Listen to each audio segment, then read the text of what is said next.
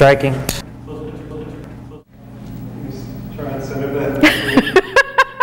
Carolyn's a very dynamic person. She's willing to do things that most people won't do. Oh, that's amazing! But she's so driven. Well, when you're filled with the love of God, how far do you go? She has a good vision. So you'll just have to zoom in a little tighter, that's all. You don't have to move the camera or do anything. Carolyn has this idea of creative community where you have photographers and video artists and people working in therapy art. All of those lines are completely blurred. You're just talking about art. Yeah, I would say this bottom part's a little brighter. She's the real deal. With my commitment to bring transformation, the transformation that I had experienced in health and well-being to other people, my natural way of doing that is through art and media. If you were to look at the projects that I've done in the past 10 years, you would see a lot of different media, you know, installation, public art. With the Site of Stillness, my commitment is to share the experience of meditation in a way that moves, touches, and inspires people in their own lives around meditation, health, and well-being.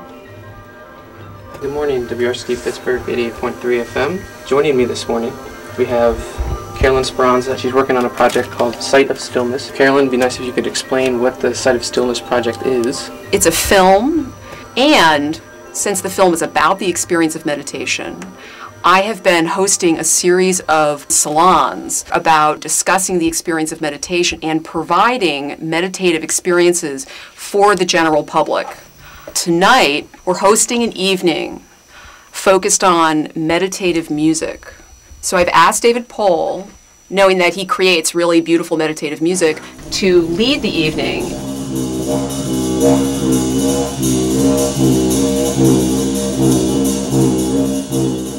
We're doing this within the context of having meditative experiences and sharing them. Timelessness. A sense of freedom. Endless expansiveness. Playfulness. A flying sensation. Listening to my own spirit, my own voice. This amazing connection. Very free and serene. It's like another universe. It's always accessible if we only listen. People tell me their experience of meditation, and then I visualize the image that I want to have with this piece of audio. In the salon that I participated in, I spoke of a practice I have of reaching up to the sky at night, and I thought, well, how is this going to reflect what it is I do? My experience in the making of the film was very mechanical. The blue screen's in back of me, and I'm thinking about the moon, but it's not actually there. And she took things that I had only just mentioned in word, and she gave real body to them. That's being an artist. You take these somewhat flat moments in time, and you put them all together in this symphonic way. All these pieces, music and voice and visions, all came together to produce this one holistic piece that was an incredible experience. I was blown away. The premiere of the film went fabulously. It's like a couple hundred people. People are doing yoga, and there's great music. That was a 2-day event. My commitment is to reach the general population.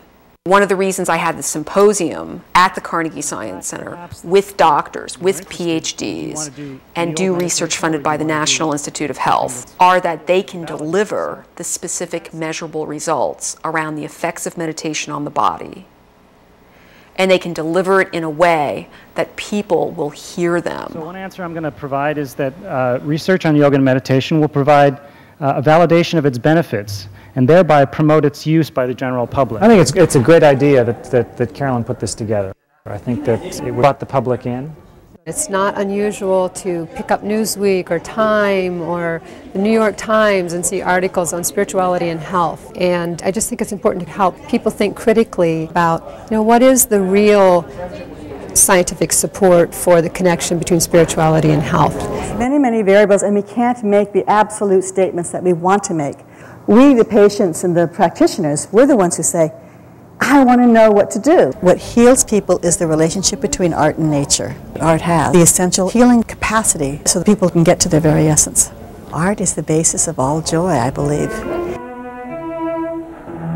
I was struck at how intense an experience the movie really was, and it's really made me feel that I want to begin to meditate. I really didn't expect to be touched so deeply.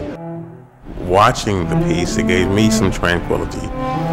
It was spectacular. I really can't wait to just try it, see what happens. Who knows, old doors could open up. All I want to do is make a difference with people. Like if it said on my tombstone, Carolyn, the catalyst, made a difference, I'm happy. Like I could pass on to the next existence very happily, if that's what it said on my tombstone. Yeah.